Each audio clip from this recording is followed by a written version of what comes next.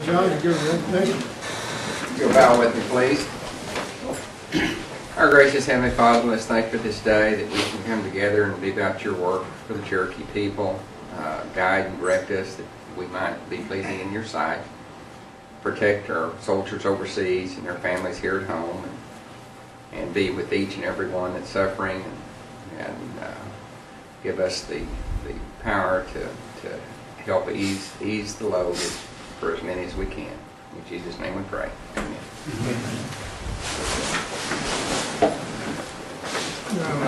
Roll call, please. Curtis Snell. Here. Chris Sugg. Here. Joel Anglin. Bill John Baker. Here. Jack Baker. Here. Harley Buzzard. Here. Julia Coates. Here. Bradley Cobb. Joe Crittenden. Here. Jody Fishinghop. Meredith Fraley. Here. Janelle Fulbright. Here. Don Garvin. Aye. Chuck Hoskin Jr. Here. China Gloria Jordan. Present. David Thornton. Present. Kara Cowan Watts. John Masters. Two. We do have a quorum. Here.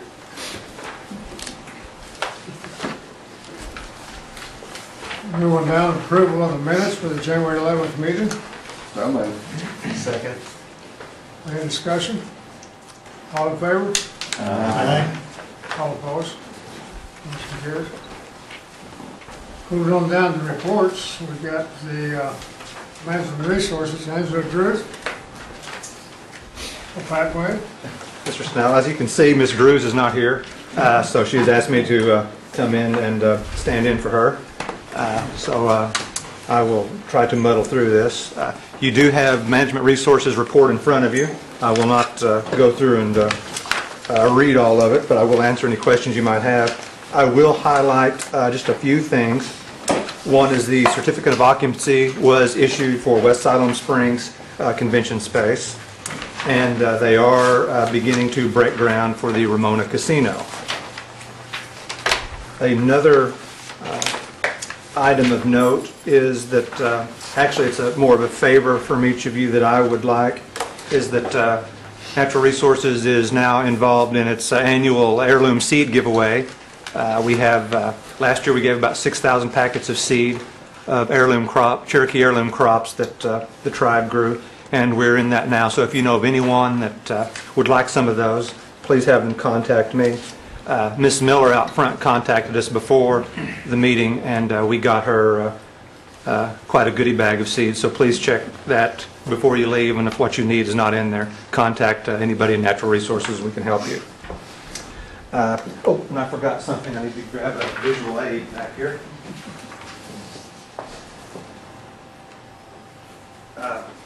Sorry.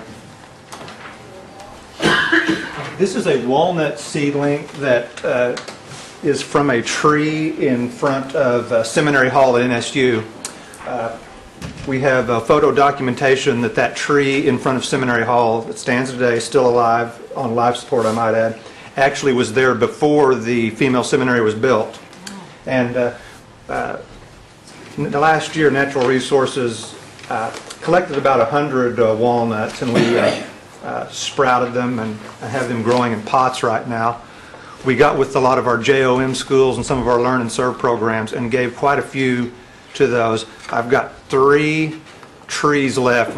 Several of our community buildings and community groups got them. I have 3 trees left, including this one, and I brought those here in case some of the council members might have a community group that you would like to give those to. But anyway, those are out on the front porch, and I shall remain until they're all gone, or I'll take them back with me if nobody wants them. So, but they're out there, and as I said, though, that's a tree that's roughly 150 years old and does have some history to it. On another note, I kept back 25 of the seedlings that are being transferred into 5-gallon pots, and we will have obviously much larger trees, probably 4-foot trees, 25 of those available next year. So. And that's all I really have. I will be happy to answer questions if I can, or take notes and get questions to Angie if I can't answer them. Councilman Huss. Thank you, Mr. And follow up if you don't know the answers immediately, but there's two pieces of property in Nowata County. One is some land that I think the city of Nowata was wanting to donate to Cherokee Nation.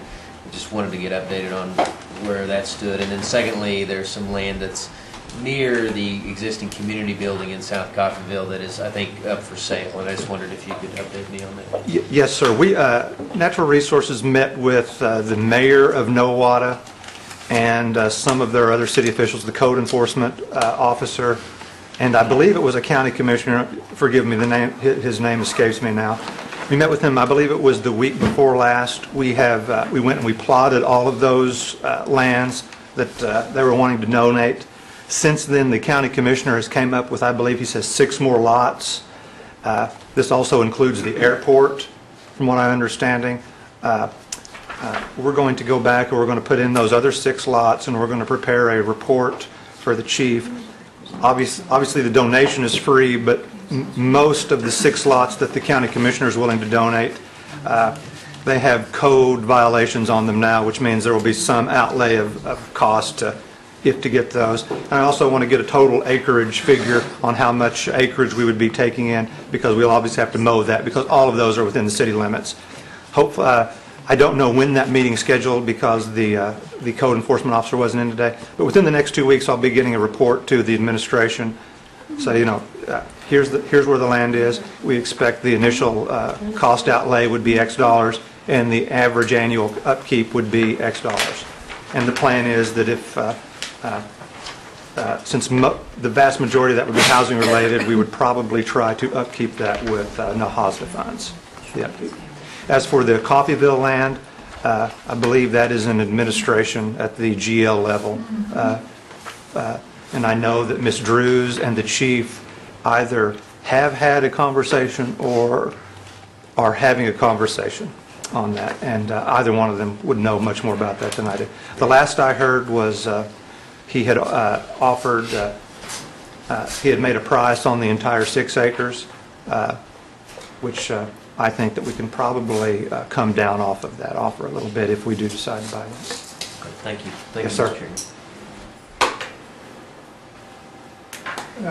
Councilman Bishop. Yeah, I'm curious, I know people in school had asked for one of the trees. It's the oldest school in Oklahoma, and I'm curious to see if they've gotten one. I did not bring the list of the schools that got them.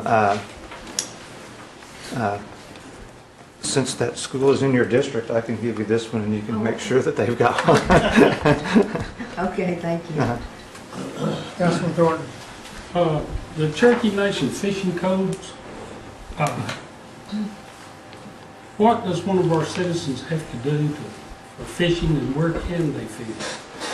The way the hunting and fishing code reads, and we also have someone from the AG's office here today, is that hunting and fishing in the tribal jurisdiction area, some people call it the tribal treaty area, some people call it the tribal jurisdictional service area, the 14 county shape, that is done on your blue card, and the regulations are the bag limits, means of take, and dates of seasons are the same as what's in the state of Oklahoma game and fish regulations.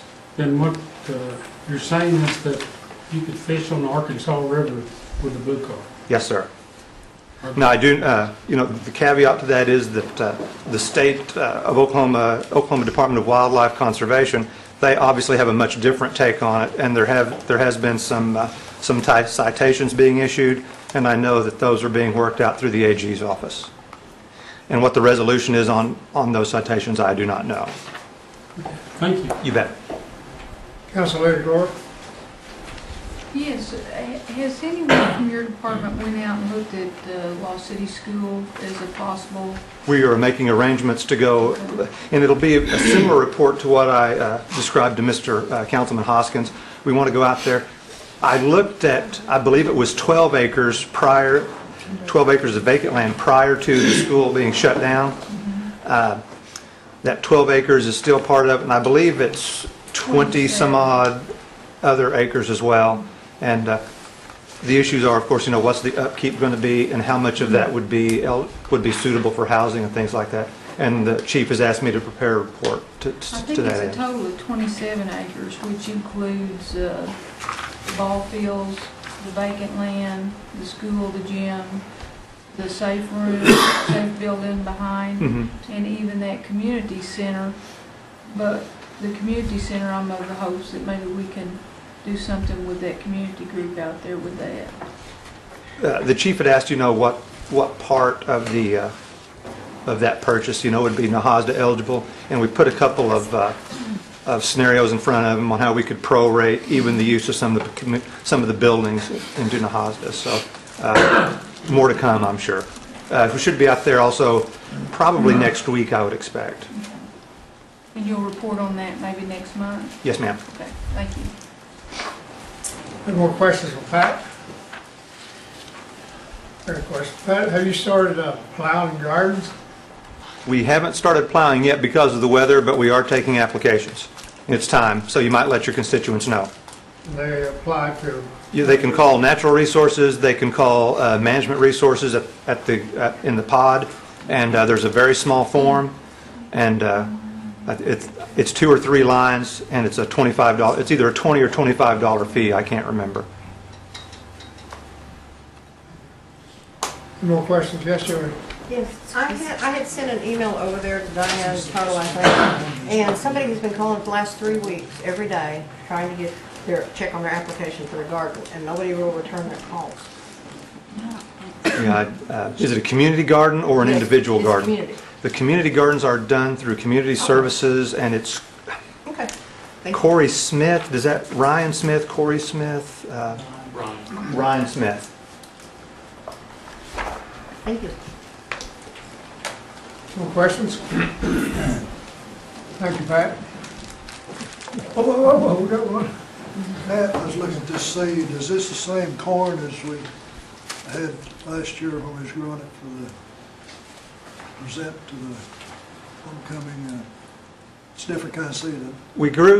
We grow about 8 different types of corn, and just depending upon what the event is and what we have the most of at that particular time is what goes to those events. So, but we've been growing the same type of corn for 3 years, so it's the same varieties. Same. Okay. Thanks for bringing this over. More questions? Thank you very much, sir. Thank you, Pat. Moving on down to real estate services. Let's see. Good afternoon. I'm Norma Eli, and as you can tell, Linda Donaldson isn't here either.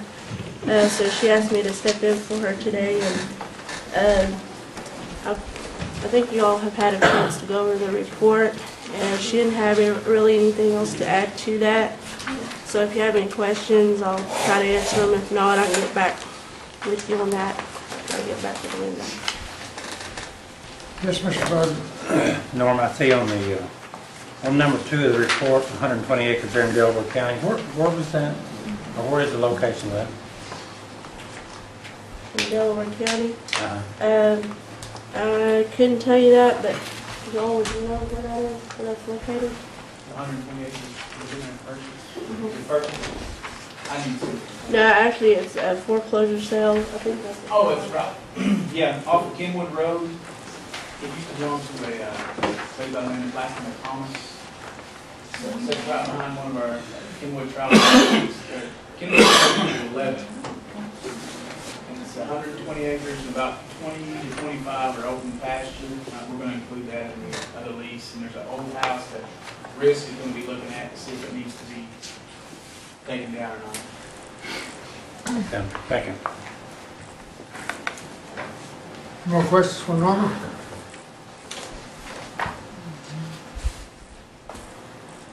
Thank you, Norma, for the report. Thank you.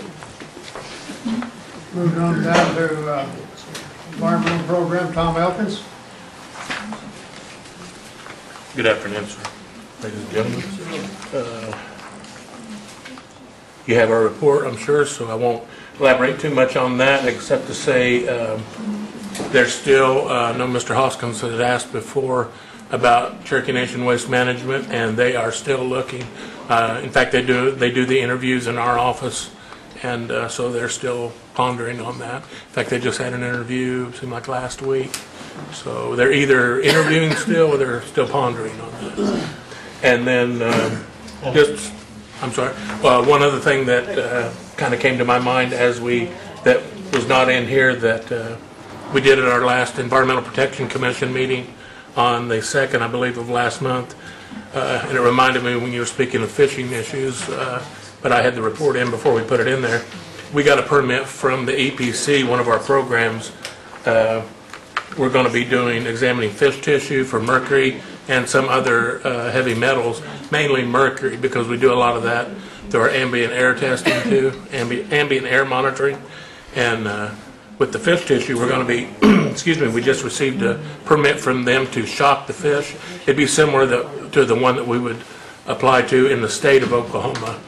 But since it's within our 14 counties are the only areas that we're going to do the fish electrocution, we applied for it through the EPC and we're granted that.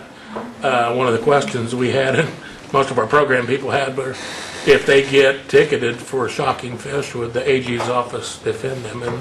And she said they would, so that may be one of our test cases.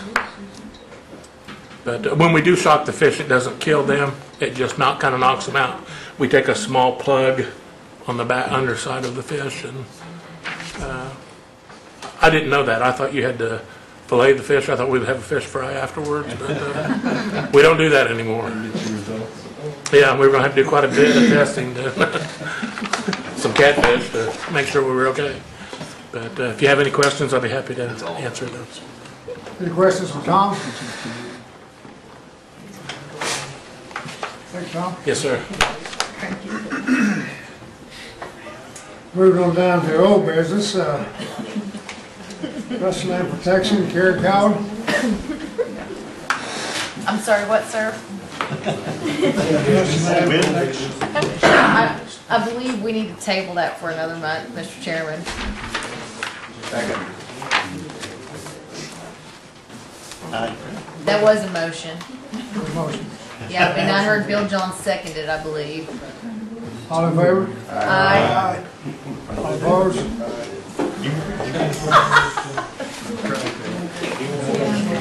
Please note that Bill Anglin opposed the table.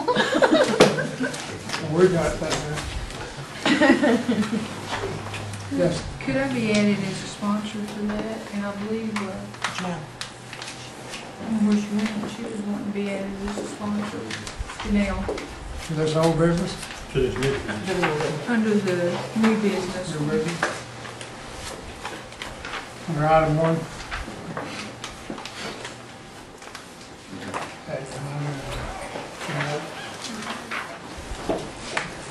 Moving on down to new business, item number 1, who wants to do it? Cherokee and Jody? It doesn't matter. How about you, Joe? Joe? We yield to age. I did not note, I did not say that. I did. Well, this is an act, Game and Fish, Cherokee Nation Code, Hunting and Fishing Code, establishing provisions for culturally protected species, in particular the bald eagle, the black bear, and the mountain lion, also known as puma, cougar, and so on. It pretty much mirrors the state law as far as taking and how you take them and seasons and all of that. And I think it's something we need to enforce. And with that, I would move for its approval. A second. Motion, second. Do we have a discussion? All in favor? Aye. Mr. Chairman, we had some folks that wanted to join. I'm not sure who all it was. The sponsors. How about Joe Wilson? Okay. And Dawn. We got Councilman Garland. And Hugh Langland, Julie Coates.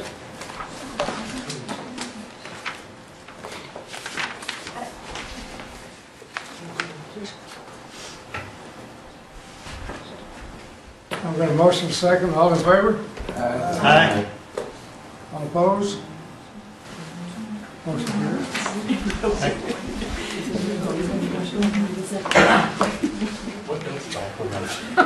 Moving on down to announcements. Anybody have any announcements?